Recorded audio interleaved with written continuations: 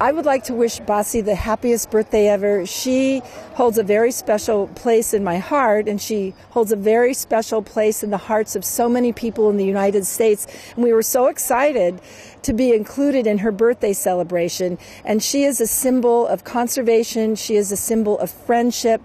She is the smartest panda I know and the most beautiful. And I wish her many, many more long years of life at the Fuzhou Zoo. Because she's unique, she does exercises, and she was a great goodwill ambassador for giant pandas and for giant panda conservation.